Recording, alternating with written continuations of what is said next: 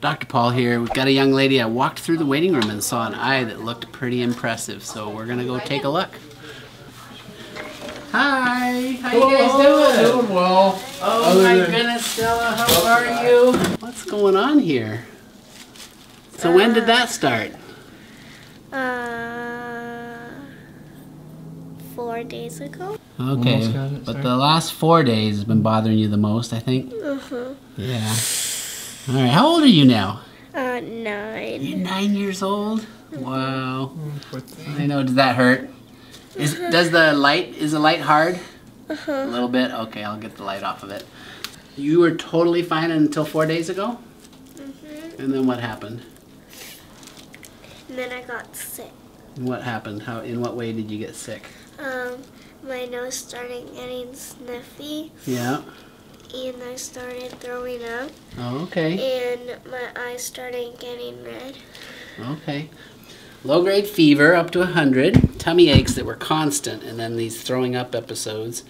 And then you have cough and sore throat. Ah. Has your throat been hurting the whole time? Okay.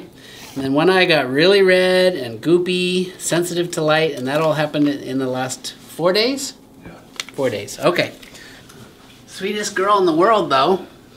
So we'll take a look in this here. It looks fine.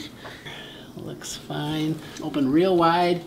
Say ah. Almost got it. Ah.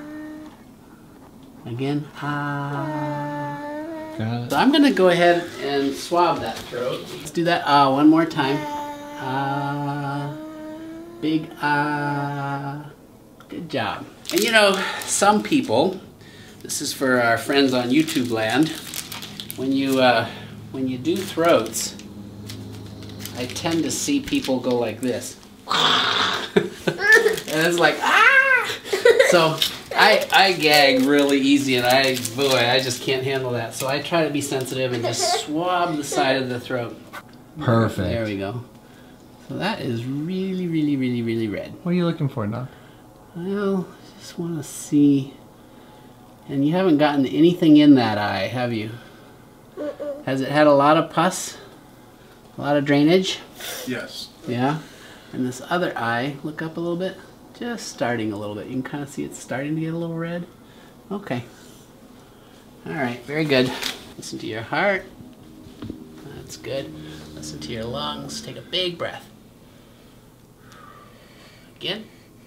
Alright, now, tummy okay? That hurt? No. Okay. You know, with vomiting, you want to make sure the abdomen is soft, that you don't have an acute abdomen where, you know, it just hurts to just even touch or push in, but your tummy's all right. Okay. Okay, so I'm also interested in seeing that you have just sort of a little bit of a rash around here, kind of little dots. Yeah. How long?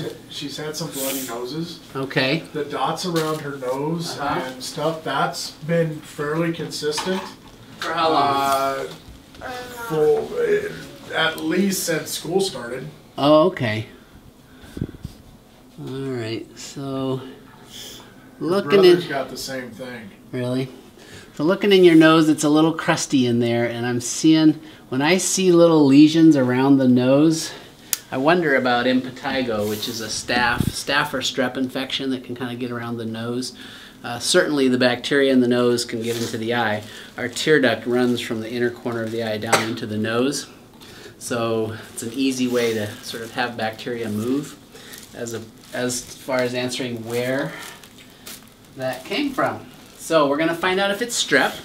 If your strep throat is positive, I'm thinking this is strep, and we'll treat the strep throat with oral antibiotics, and the eye drops will target all the major organisms, the strep as well. Okay. If it's not strep, I'm thinking staph. We're going to go eye drops and cover staph. Okay. So either way, you're going to get eye drops and an antibiotic.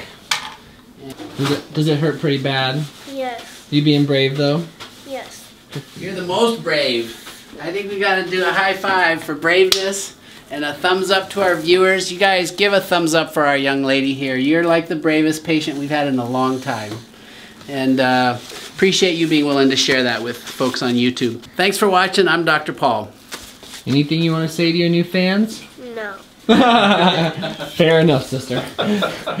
So folks, the rapid strep came back positive for strep. So as I was mentioning, when you have impetigo, the skin infection that can be around the nostrils, little pimples around the face, that's staph or strep typically.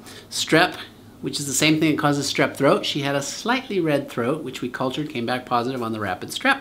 Can also cause pink eye, as can a number of other organisms. So strep throat with pink eye and impetigo all in one delightful young lady. Thanks for watching. I'm Dr. Paul.